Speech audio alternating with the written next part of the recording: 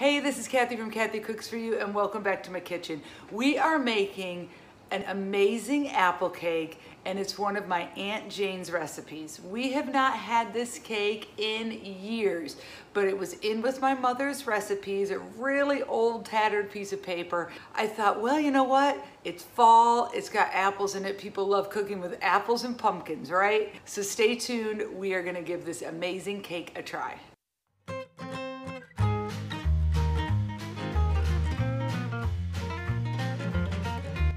Alrighty, we are going to put our sugar in our bowl, and then that's 1.5 cups, and our 1 cup of oil.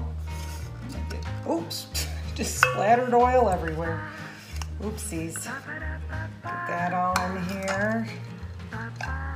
And this recipe, you know, it's old, and all it says is mix in this order. So, okay, mix that. Now we're gonna beat in our 2 eggs. Dry my hands here, and this we're gonna, you know, it just says mix, but I'm gonna do a little, try to get a little emulsification going here. Okay. I'm gonna add my cinnamon salt and baking soda to my flour. I'm just gonna stir that together. Now we'll put it in here.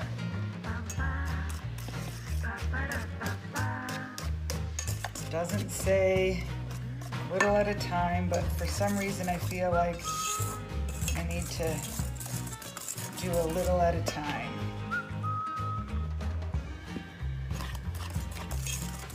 Even though it doesn't tell me that. You will preheat your oven to 300. It's an odd one, these old vintage cake recipes.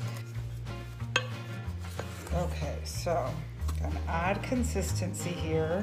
A little thicker than a cake.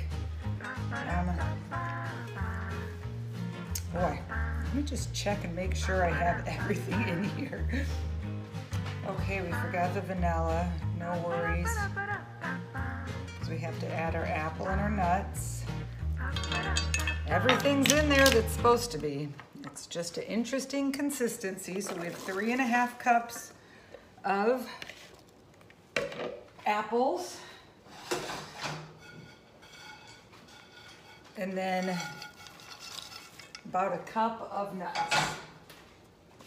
I might have extra nuts in there, but who cares, right? And that is it. That's our cake. Doesn't tell me what kind of pan to put it in. I'm putting it in just a 9x13 this first time because it has so much apple. I don't see it holding up in a bundt pan. But it might. Let's talk apples. I ended up using a Honeycrisp apple, which is a nice, sweet, tangy apple with a good crisp bite. You know, but if you like Gala, go use a Gala. Now my preference for this would have been a Granny Smith because I love how tart a Granny Smith apple is with baking. But they didn't have any at the grocery store I was at. I know, isn't that weird? So I used my second favorite for baking, and that is a Honeycrisp. So, but try the kind of apple that you like to bake with. Did not say to grease my pan, but I did.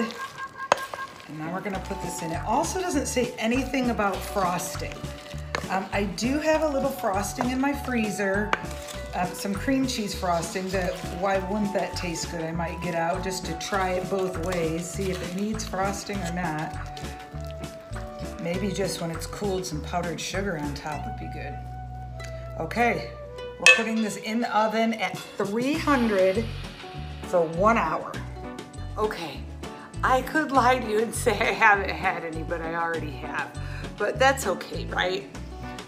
Let me tell you, it is spectacular. You can see that it's not a big cake. It's almost like a bar. You could call it a bar.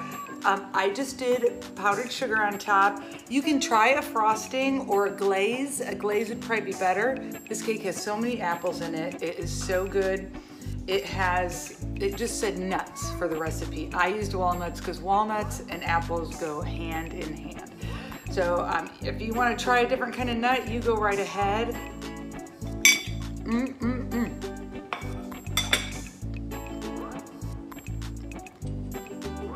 Thank you so much for watching Kathy Cooks For You. Please subscribe below, and I'd love to hear from you with a thumbs up.